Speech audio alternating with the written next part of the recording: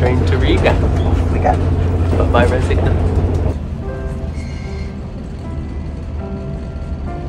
So, we have just got off our 3.5-hour train from Resigna to Riga, and now we have 4 hours to wait for our 13-hour bus. We're now currently trying to go to a shopping centre that is open hopefully until 11 PM. So time now is 7:30, so we've got a long time because our bus is at just after midnight from Riga bus station.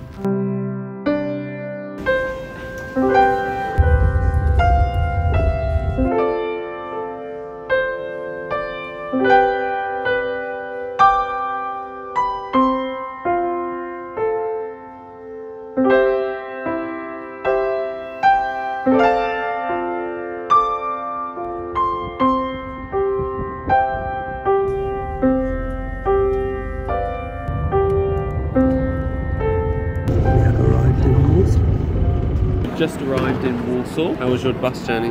Yeah, it was alright. I think you slept better than I did. 13 hours, curled up like a fetus. Thank you very much.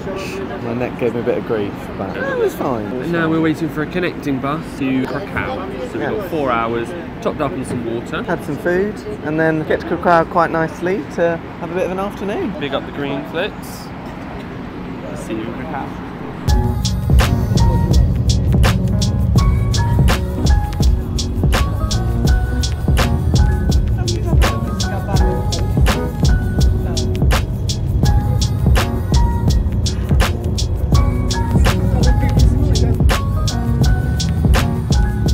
We're in Krakow. Now we're just getting a bolt on our way to the Atlantis hostel. I need a wee. So do I.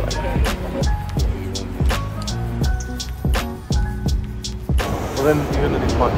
Okay. And we're in Warsaw. No, we're not. No. Hello, Krakow. We've just got to Krakow. We've just had a very, very long journey. On the bus, about 15 hours, I reckon, in total. Delays and whatnot. It was a Flix bus, really, really lovely. Wi-Fi was absolutely appalling. As soon as we got in, all the way, so that's besides the point. It needed Wi-Fi. I tried to sleep.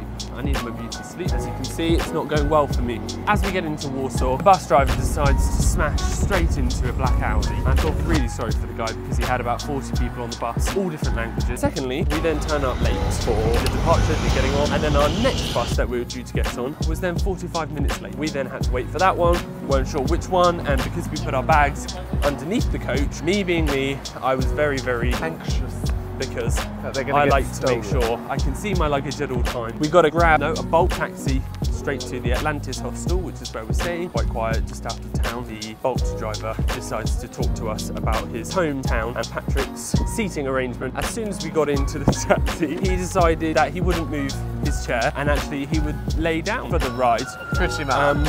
And it was absolutely hilarious. I could have given him a massage. I was just sweating myself. I had so much room. We had to listen to Burna Boy the whole way there, and it was the most hilarious Bolt ride. Now we're heading on our way to the old town to have a little look at sunset, and we're currently, as you can see, walking through the city, and it's lovely. We're happy that we're here, and tomorrow we have Auschwitz, which is very interesting, and I think it's going to be an eye-opener. Be careful not to get run over. All right, we'll see you in the historic square.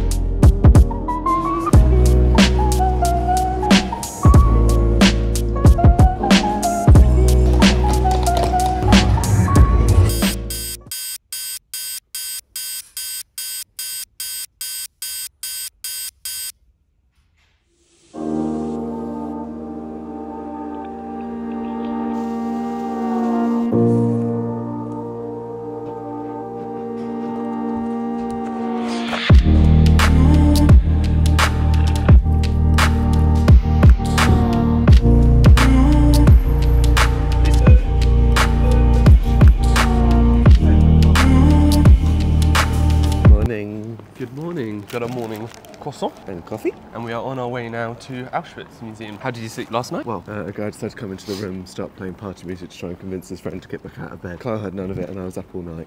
Loved it. Was it really? Yep. I was out like a lion. I had the best night's sleep, I tell you what. It's now lovely here. We're currently walking through Central Square. It's lovely. All right, we'll check in with you in a bit.